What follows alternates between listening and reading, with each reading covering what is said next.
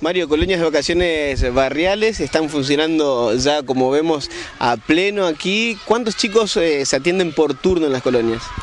Y están programados 200 chicos, 200, 220. Este es el segundo día del grupo del segundo contingente y tenemos 160 chicos hoy. ¿Qué actividades realizan los chicos que vienen hasta acá? Y las actividades propiamente dichas de Colonia están divididos en 3 turnos, donde van rotando por la pileta, por actividades recreativas, las actividades de baile que estuvieron viendo, de baile dirigido, y los otros días alternan con ritmos y percusión, hacen los chicos. ¿El traslado está a cargo del municipio? ¿Vienen y se van con coordinadores?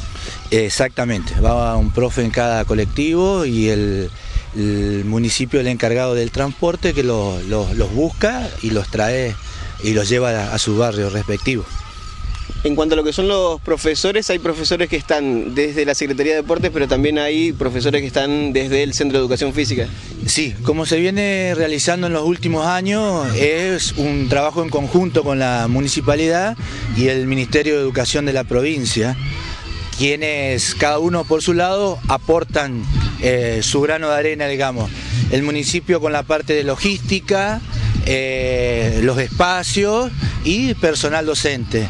Y el Ministerio de Educación aporta los cargos docentes, los chicos que son chicos en edad escolar, entonces están todos asegurados, y la copa de leche que la que tienen en la escuela es la copa de leche que tienen durante el periodo de vacaciones.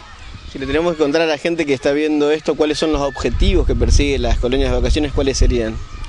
Y digamos, ellos están 15 días, digamos, no son grandes objetivos, simplemente que tengan un aprovechamiento de su tiempo libre de vacaciones, que puedan compartir con chicos de otros barrios, interrelacionarse, jugando, divirtiéndose y haciéndose amigos, compartiendo las actividades.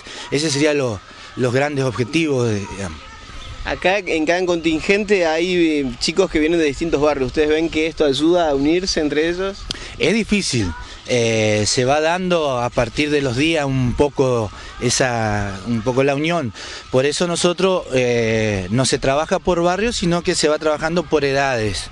Entonces, al juntar y armar los grupos por edades, se van mezclando los distintos barrios. Entonces después se van olvidando de cada uno de sus barrios y entonces comparten las actividades.